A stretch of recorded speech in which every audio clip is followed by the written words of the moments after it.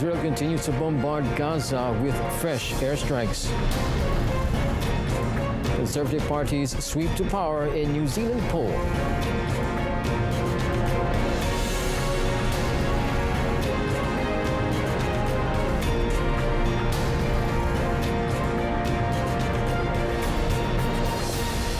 Good afternoon and Salam Malaysia Madani. I'm Otto Othman and you're watching World Today. Israel pummeled northern Gaza with fresh airstrikes on Saturday as it forced Palestinians to flee the area before an unexpected ground offensive against Hamas commanders. Troops fired at the densely populated enclave, sending huge plumes of black smoke into the sky. There is no let-up as night fell, the explosions lighting up the darkness all around. Localized raids have also taken place as Israeli troops encircle the Gaza Strip. In Gaza, health officials said more than 2,200 people had been killed. According to the United Nations, more than 1,300 buildings in Gaza have been destroyed, while local hospitals and the exhausted staff have become overwhelmed with growing numbers of dead and injured. With food, water, fuel and medical supplies running low because of an Israeli blockade, aid agencies are warning of an impending humanitarian crisis. On the diplomatic front, Saudi Arabia pressed for an immediate ceasefire, while the United States called on China to use its regional influence to push for calm.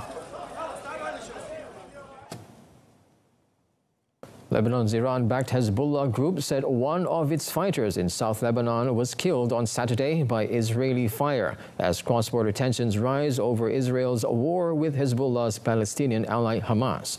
A Hezbollah statement said the fighter was martyred in Israeli strikes in clashes. Mayor Muhammad Saab said 2 Lebanese civilians were also killed in the Israeli shelling of the southern village of Sheba. Earlier Saturday, Hezbollah and Israel said they had exchanged cross-border fire. Hezbollah said it had fired guided missiles and mortar rounds at Israeli positions in the disputed Sheba Farms section of the border with Israel and the annexed Golan Heights. Israel has traded fire with Hezbollah and allied Palestinian factions in Lebanon on a nearly daily basis since Sunday, although the tit-for-tat attacks have remained limited. Lebanon's army said on Saturday that Israel was behind cross-border fire that killed a Reuters journalist and wounded 6 others near the border the previous day. United States Secretary of State Antony Blinken met in Riyadh with Prince Faisal bin Farhan on the latest stop on a 6-nation tour of the region. Saudi Arabia has suspended talks on potentially normalizing ties with Israel as the war raged between Israel and Hamas. The Saudi Foreign Ministry called for an immediate ceasefire in Gaza and its surroundings and the urgent delivery of humanitarian aid. According to Saudi Arabian Foreign Ministry, the current priority now is to stop civilian suffering, which is a stance clearly adopted by the Arab League. It agreed to find a way to quickly de-escalate the situation, bring back peace, stopping the guns, and then working towards addressing also the humanitarian challenges.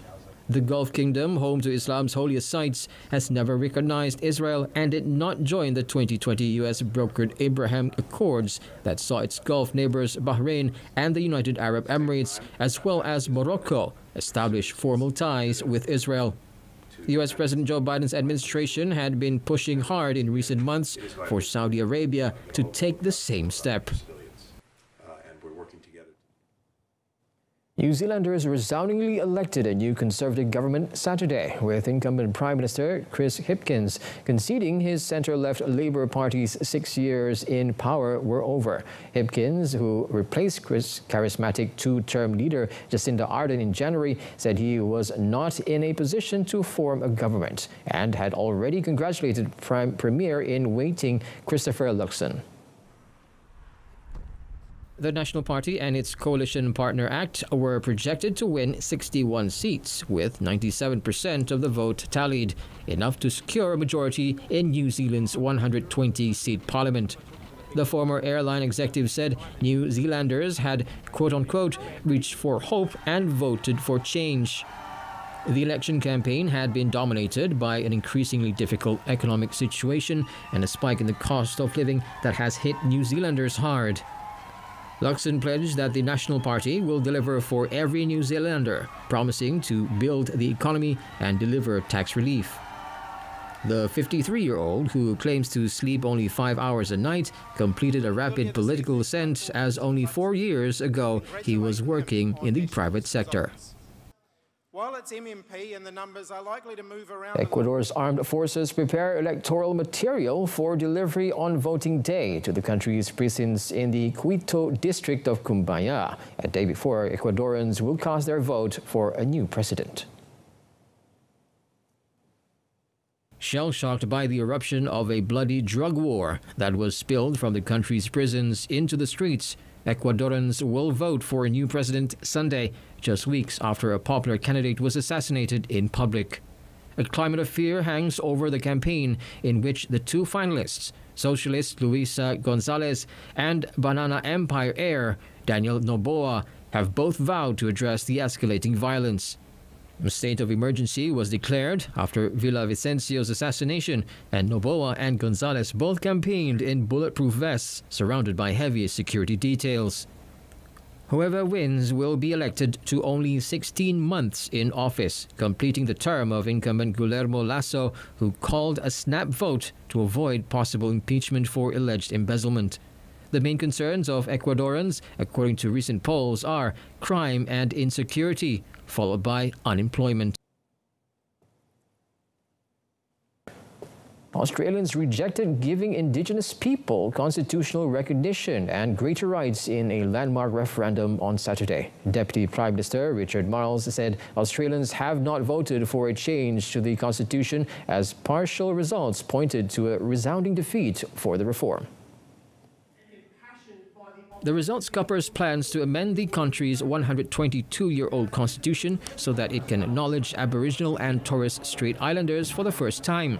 Those opposed to the reforms led those in favor 60% to 40%, with all but one of the 6 states that needed to also be in favor actually voting to reject the proposal. The highest number of yes votes were registered in Victoria with 46%, with Queensland seeing the lowest at 32%. The Indigenous citizens in Australia make up about 3.8% of the country's population of 26 million and have inhabited the land for some 65,000 years. However, they are not mentioned in the Constitution and are believed to be some of the most economically disadvantaged people in the country. 2 people died after being swept away in floodwaters in central Vietnam on Saturday. A 61-year-old man and a 13-year-old boy drowned in the floods, and around 5,000 people were evacuated from homes in Da Nang on Friday night and Saturday morning. Vietnam's Disaster Management Authority said almost 500 houses were inundated with water in recent days. The coastal city of Da Nang has been hit with heavy rain, as have areas from Ha Tin to Quang Nam provinces since Tuesday. In Hue City, roads were flooded by the Perfume River, with water reaching nearly chest-high levels in some areas. Last weekend, 3 people died in flash floods and landslides in northern Vietnam. Heavy rain is forecast to continue across the middle of the Southeast Asian nation in coming days. Vietnam is frequently slashed with harsh weather in the rainy season between June and November. According to the country's General Statistics Office, natural disasters including floods and landslides have claimed around 100 lives in the country since the beginning of the year. Scientists have warned extreme weather events globally are becoming more intense and frequent due to climate change.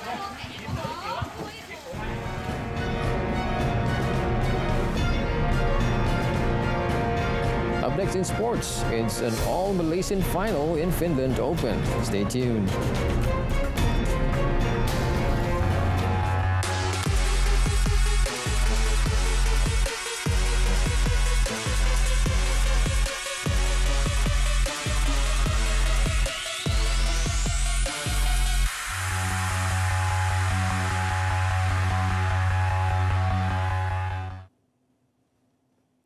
Starting off our sports segment this afternoon with badminton news. It will be an all-Malaysian affair in the final of the singles event at the 2023 Arctic Open Badminton Tournament in Vantaa, Finland, as Lee Zijia and Ng Ziyong both got through the semi-finals. In the action at the Vantaa Energia Arena, it was Ziyong who first booked a spot in the final when he easily beat the 7th seed from Japan, Kanta Tsuneyama, 21-12, 21-16.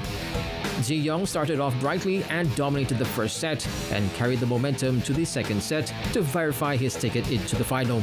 Meanwhile, national ace shuttler Lee Zijia, who is desperately looking to end his title drought, proved to be too much for Danish shuttler Ander Attensen to handle. Using fast-paced gameplay, Zijia managed to secure the first set in his favor with 21-17. Into the second set, as tension mounted high between the two shuttlers, Attensen had to withdraw from the match after experiencing leg injuries, paving the way for Zijia to meet with compatriot Ziyong in the final. This will be their second meeting since Australia Open last April, where Zijia won the clash with 17-21, 26-24, 21-19. In doubles category, Man Wei Chong, T. Kai Woon also booked their berth in the final after putting down Danish duo Rasmus Kjær, Fredrik Søgaard. The national duo, however, had to work hard in the rubber set before they can stamp the ticket into the final stage with 19-21, 21-13, 21-19. In the mixed section, Chen Tangji, Do Yiwei failed to qualify for the final after bowed down to 4th seed pair from China, Xiang Zhenbang, Wei Yaxin, 21-17, 13-21, 14-21. In tennis, Hubert Hurkacz ended Sebastian Korda's run at the Shanghai Masters, advancing to the final with a 6-3, 6-4 win on Saturday. The Pole seeded 16th, won 85% of the points on his first serve, aided by 14 aces in the 77-minute semi-final match. Both players were efficient, with Hurkacz posting 27 winners and 5 unforced errors to 22 and 4, respectively, for Korda, seeded 26. Hurkacz hit 14 aces and dominated on serve, and one break of Korda's serve in each set was enough for him to reach the final. Korda caused an upset when defeating second seed Daniil Medvedev on his way to the semi-final, but was unable to deal with Hurkacz's pace and precision. Hurkacz didn't face any break points in the match, but broke the American in 2 of 4 chances, which proved the difference at the ATP Masters 1000 event. In the final, Hurkacz will be seeking his 7th ATP Tour title against Andrei Rublev, the 5th seed, who ousted 18th-seeded Grigor Dimitrov of Bulgaria 7-6, 6-3 in Saturday's other semi-final. By defeating his good friend, the Russian now has won all 10 sets in Shanghai.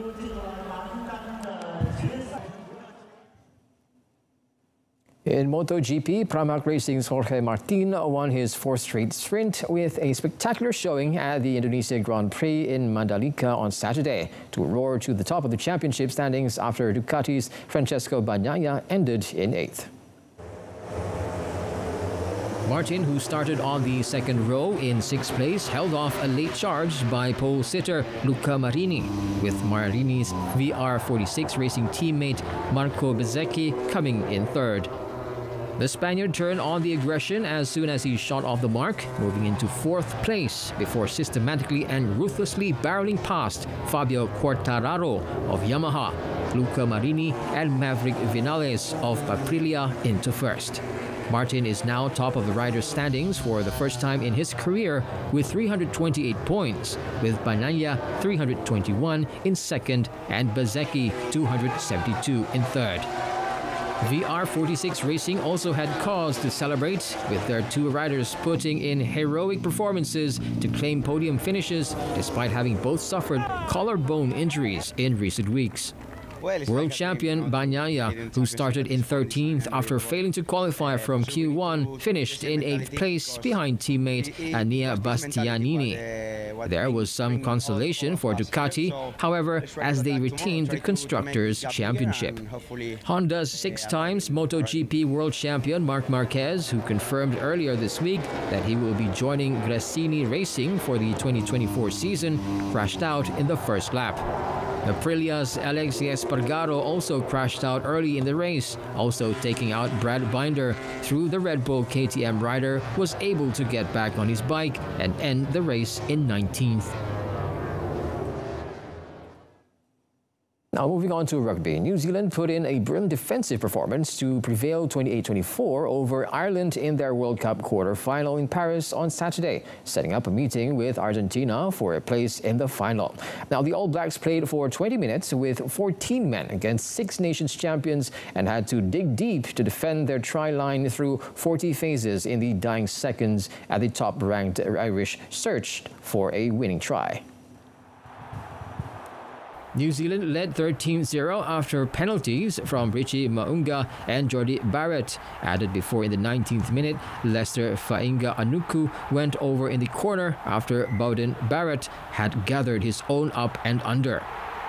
Ireland cut the deficit with a Sexton penalty before finally breaching the New Zealand line in the 27th minute, when centre Bundy Aki's blend of footwork and power took him through 3 tackles. The All Blacks responded when Ardi Savea dived over by the flag to take the lead out to 18-10. New Zealand scrum half Aaron Smith was yellow-carded for a deliberate knock-on almost immediately.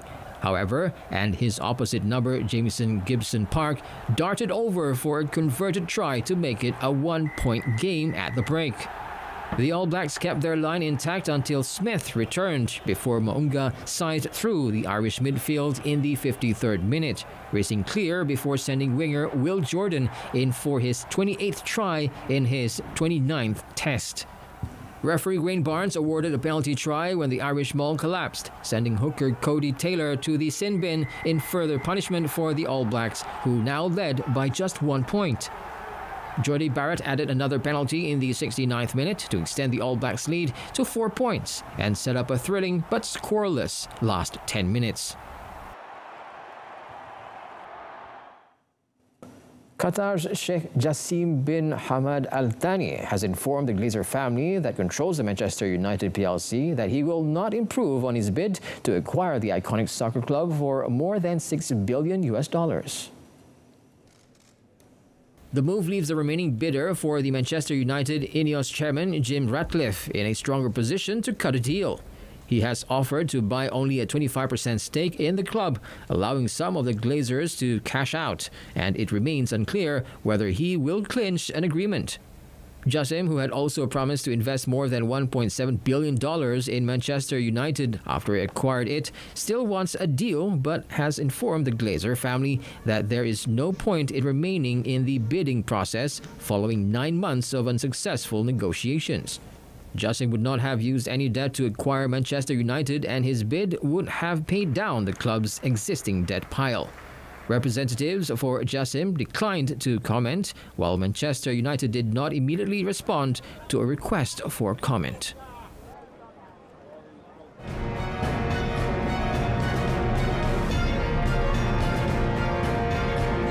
A historic journey of Mickey Mouse, a mind full of twisted gothic fantasy and wholesome move by gaming giant, all that in today's Offbeat lineup.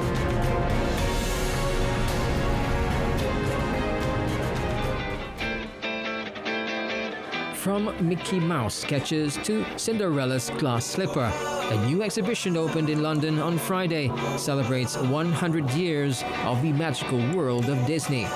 The Walt Disney Archives has selected an array of art, props, and costumes featured in classic animations such as Snow White and the Seven Dwarfs and The Jungle Book, as well as more recent live-action productions like Cruella and Beauty and the Beast.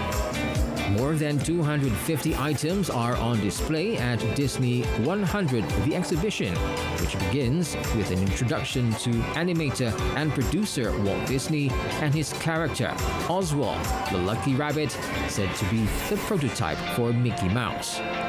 Throughout the exhibition's 10 galleries, visitors can look at props including the carousel horse used by Dick Van Dyke in Mary Poppins, 2 production models of characters Lumiere and Cogsworth from the live-action remake of Beauty and the Beast.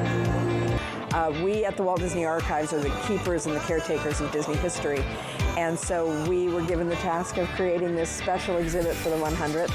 And I think what's interesting about this exhibit, there's a lot to look at, there's a lot of really fun interactivity and projections and media and things like that, but there are also some very, very special artifacts and things from our collection. And a lot of deep storytelling in this exhibit. You can come in and just see the fun things that are in cases and enjoy the photo opportunities, but there's also interactives there. You can take a really deep dive into Disney history.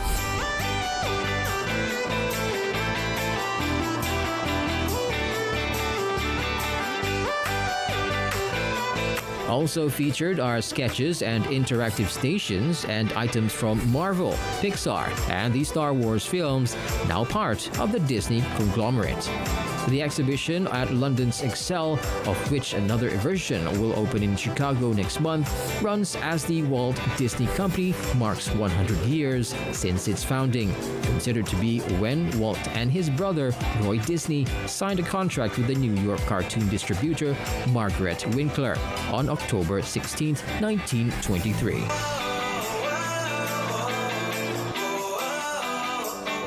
The public can now explore the heart and mind of Oscar-nominated director Tim Burton, who is famously known for films like Edward Scissorhands, Frankenweenie, and Corpse Bride, in an exhibition of his drawings and models at the National Museum of Cinema in Turin, Italy.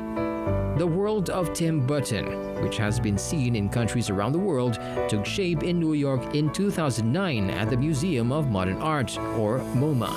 So when I first saw it, it did feel like, seeing like your laundry hanging on the wall or something. So I felt quite exposed, But I feel that way anyway with films. And I don't know why I do them, because I like making them, but then I get so terrified of showing them, but whatever. It took a couple of years for curators to compile all the drawings and sketches from Burton's personal archive, some of recognizable characters, others that have never been seen on screen. When he first drew the character Jack Skellington from 1993's The Nightmare Before Christmas, Burton said he had no idea what he was drawing or what for, and that drawing, quote-unquote, brought out his subconscious. And I kept drawing it and I looked through like hundreds of versions of it, and I got so it kind of brought out the subconscious. It brought out those feelings where I think, oh, I'm going to do a drawing about this. I just let the drawings come, and for me, it was much more emotionally telling and something that was an idea that I would get out of the stuff that was more important than an intellectualization of it, if that makes sense. Burton's current movie projects include a sequel to his hit film, Beetlejuice, which he said was just days from being completed when the writers and actors went on strike in Hollywood. He also talked of his fondness for his lead character in Netflix TV series Wednesday and hopes that the pause button might be slightly off and production back on now that the writers have reached a resolution. Burton's latest exhibition opens on October 11th and is due to run until 7th April 2024.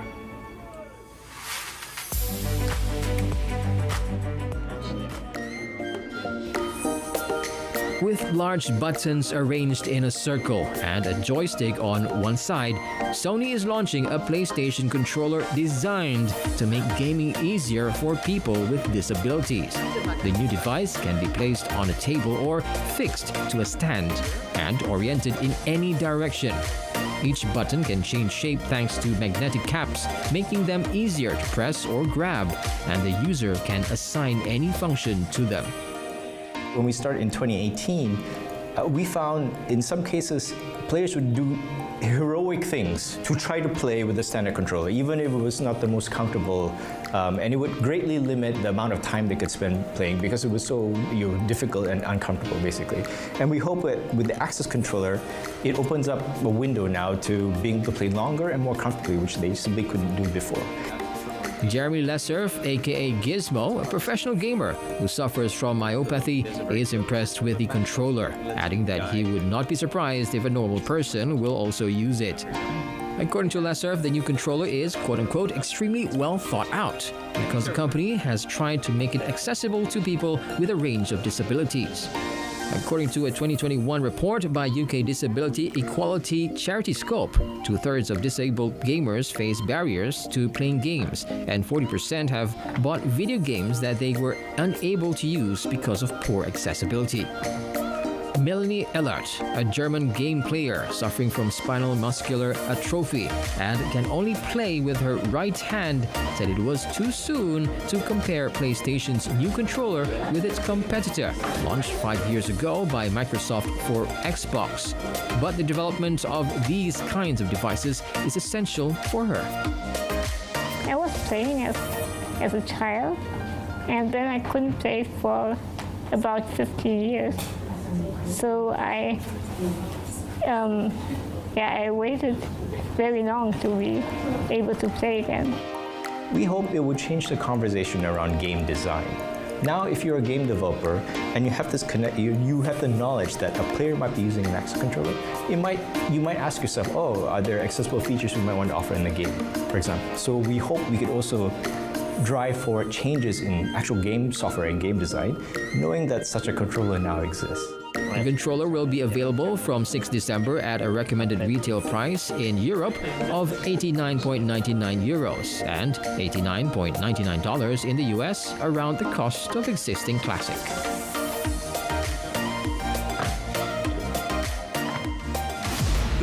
minit tanpa henti, 76 minutes non-stop.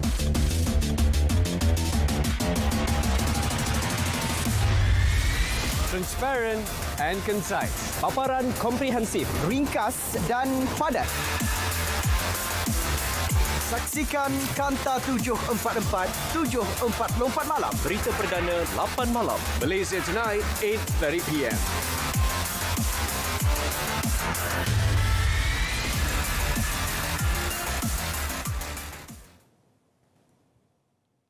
Well, that marks the end of World Today. A reminder of our top story: Israel continues bombardments on Gaza with fresh airstrikes as it ground troops prepares for invasion.